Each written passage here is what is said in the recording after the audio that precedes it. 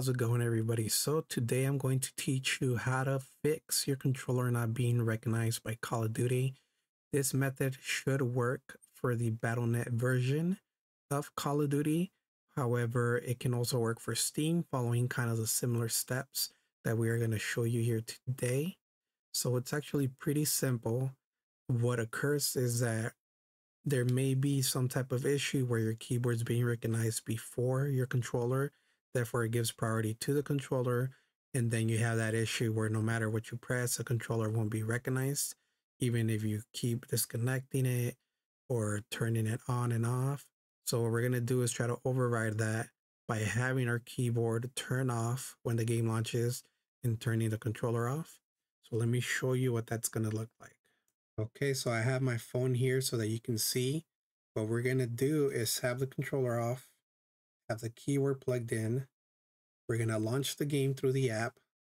And as soon as you hit play, wait about 2 seconds, disconnect the keyboard.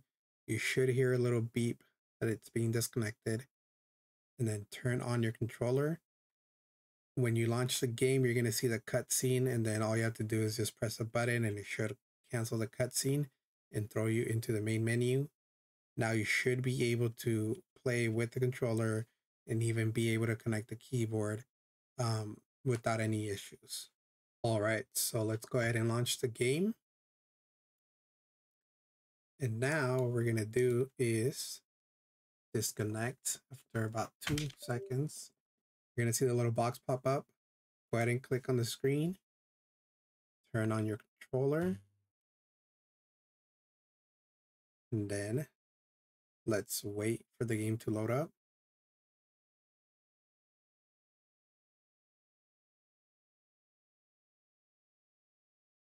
Once you see the cut screen, press start. Really, it shouldn't be any button, to be honest. But as you can see, I'm loading in. On my top right, you see that my controller shows as close for B instead of it being an X for the mouse.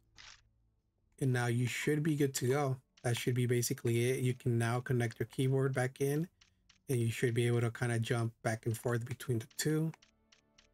So again, just to reiterate, when you do get started, make sure your controller is turned off, your keyboard is plugged in. You launch the game, disconnect your keyboard for about 3 seconds, or once you see the box of Call of Duty loading, it's like a very small box with a character's face in it. You go ahead and turn on the controller and then wait for the cutscene to start. Press any button really, and it should launch you to the main menu that you see here.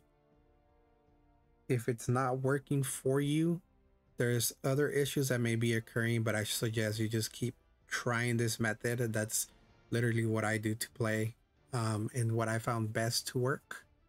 Now, if you happen to have Steam as a download on your PC and you're using Battle.net to launch Call of Duty, you're gonna want to exit Steam.